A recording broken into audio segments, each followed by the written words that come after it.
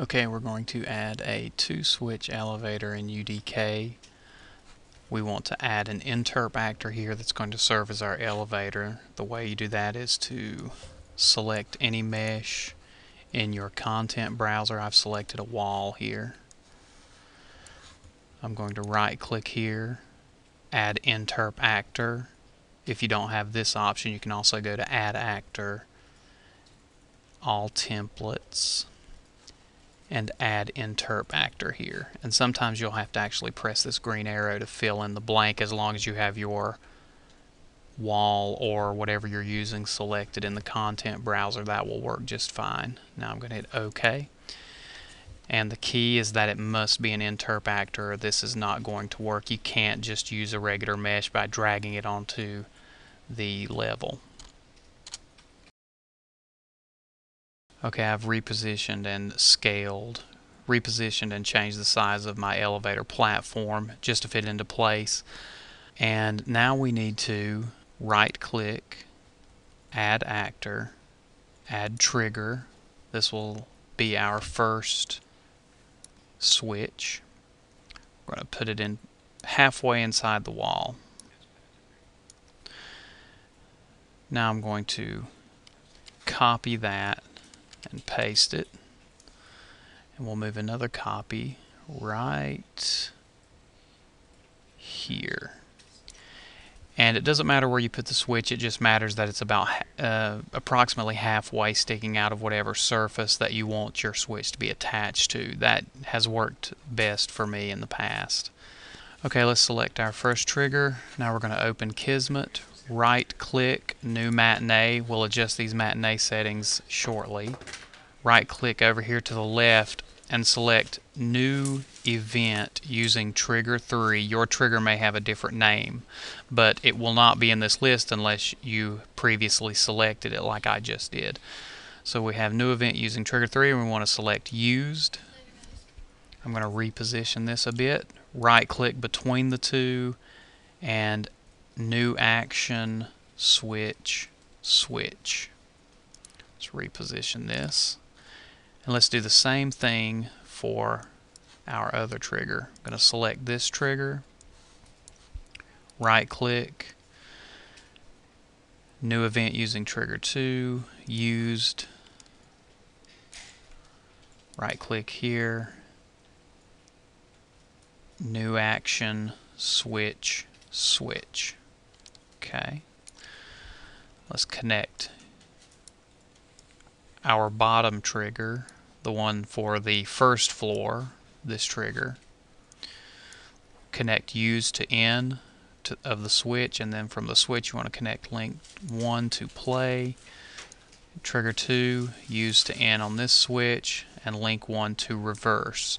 So this is going to play our animation and this is going to reverse it, which will effectively create an up and down elevator. Okay, we need to change a few options. Let's click on this switch, check looping, which is under, you have to expand these settings to check looping. Let's click here, check looping.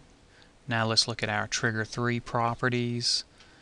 Under sequence event, you want to set max trigger count to 0. Same thing for the other trigger. This ensures that your elevator will work more than once.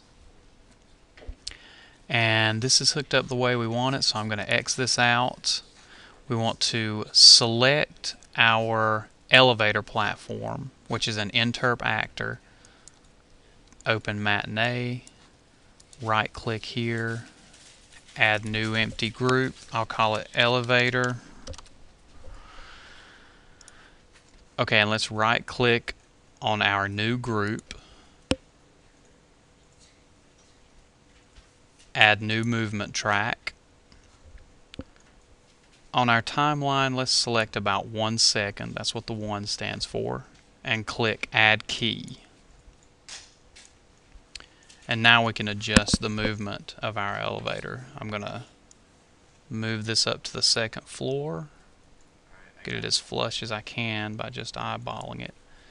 And this yellow line indicates that we've successfully added a movement track.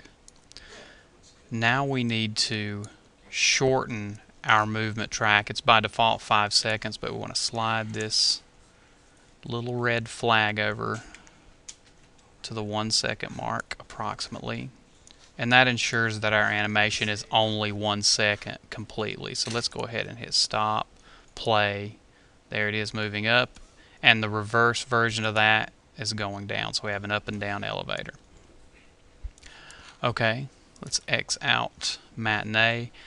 Last step, we need to right click our elevator platform, go to Interp Actor Properties, and under Collision you want to select Block All, which will automatically select Block Rigid Body underneath, X, and actually there is one more step. It's very important that the player can see where these triggers are located, so you need to put some mesh, some sort of mesh or switch or something there to show players where they need to be facing when they press the action button to activate the elevator. So I'm just going to type in light, and we'll use this light. I have it selected here. I'm going to right click here and add the light, add static mesh. You can also just drag it from the content browser if you want. Let me rotate this around to be flush with the wall.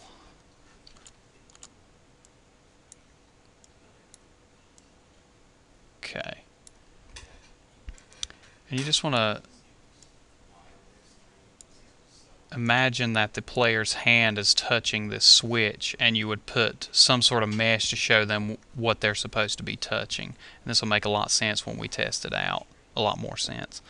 Okay, copy, paste, slide this up to approximately the same position, and you can see that our switch is directly in the center, or I'm sorry, our trigger is directly in the center of this light, so it tells the player they can press the action button over this light to activate the switch.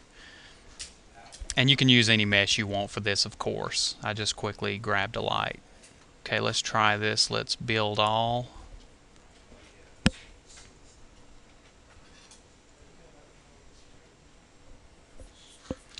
Close, right click, play from here.